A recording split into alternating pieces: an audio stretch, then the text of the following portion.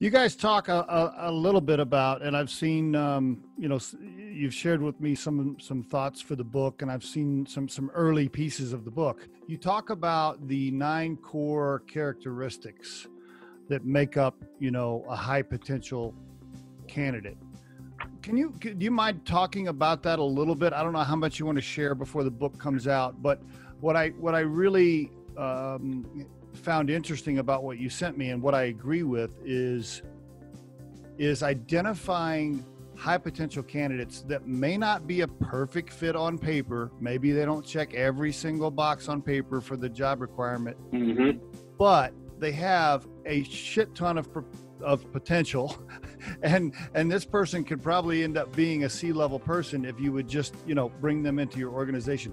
I realize that they may not have sold coffee tables, but they sold a lot of other things, by the way, and they really show a lot of other potential. Can you talk about that? Because just as a, because Riderflex is a recruiting firm too.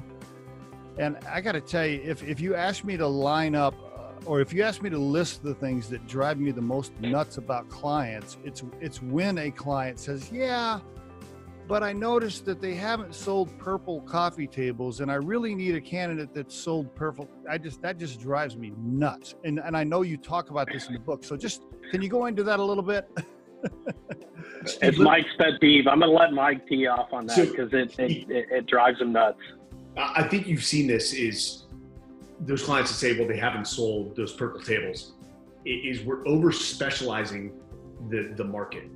And there's a lot of risk with that. The reason these special operations leaders and military leaders are so adaptable is because they are the perfect general managers. Right. When you think about it, they draw from such a broad range of experiences that you throw a problem in front of them, they will solve it much quicker than somebody that has a very niche specialization.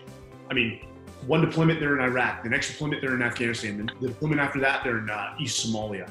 And they had to adapt to each of those environments, very different cultures, very different problem sets. And that's why they're so adaptable in the space.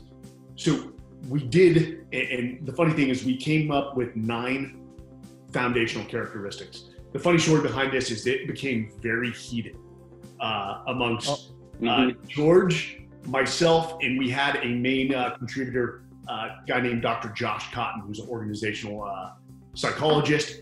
Funny enough, he actually worked with the Navy SEALs and Green Berets, assessing their assessment and selection process. That's what Special Operations calls it, assessment and selection.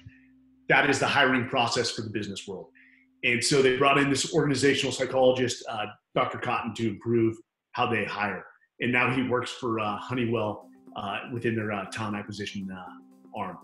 But I think our initial list was like 30 core attributes. And really to agree and combine certain attributes was very difficult. And honestly, I think that conversation went on for probably 3 or 4 months until we said, hey, we got to get this down to something that's manageable. Yeah. And we actually thought we had to get it lower than 9.